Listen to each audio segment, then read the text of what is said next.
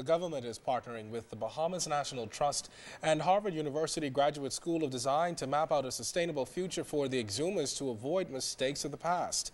It's a multi-year project focusing on environmental management, design and planning for extensive environmental research in that island. A forum was held today at the College of the Bahamas with stakeholders from across the country who understand what is important for their communities. As we started facing some of the issues in Exuma Keys Land and Sea Park, some of the development, people would have heard about, including islands like Bell Island. And as we started looking at determining what should take place on an island like that, as an owner wanted to build a home and dredge a channel for his boat, the question was, what are the standards, what are the policies? And we realized quickly that we had to make really high standards, and we had to do the best we can in an imperfect situation.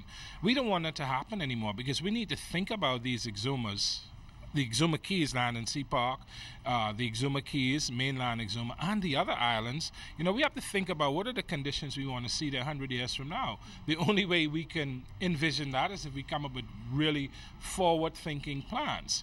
Harvard has come down, and a number of persons have called and said, oh, you all bring it in Harvard, they're going to develop some fancy pants plan that won't be implemented, that won't work for the Bahamas. But that's the furthest from the truth as we could be. What Harvard has come in is to lend its expertise, lend its resources to facilitate the process.